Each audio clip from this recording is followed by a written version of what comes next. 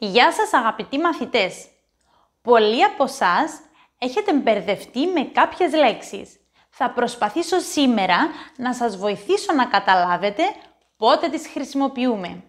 Οι λέξεις αυτές είναι τέλος, στο τέλος, τελικά, τέλεια και τελεία, τελείως και τέλειος, τέλεια, τέλειο.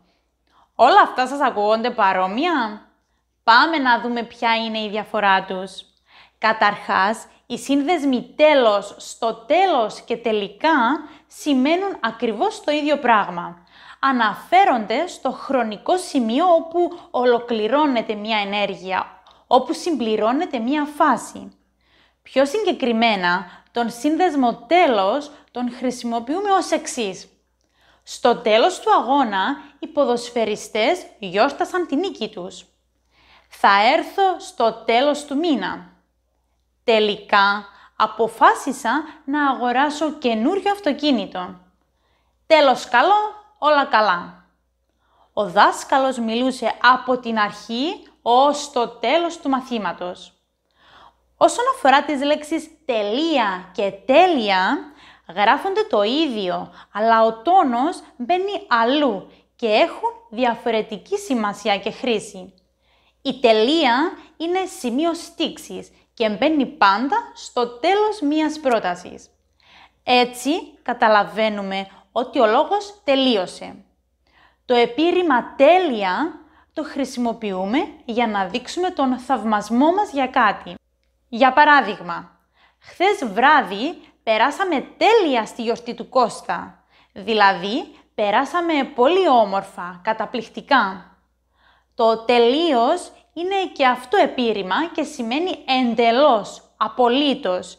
Για παράδειγμα, η αδελφή μου είναι τελείως τρελή. Βγήκε για ψώνια σήμερα που έχει πολύ ζέστη. Είναι δηλαδή πολύ τρελή. Ή ακόμη, είμαι τελείως σίγουρη ότι αύριο θα βρέξει.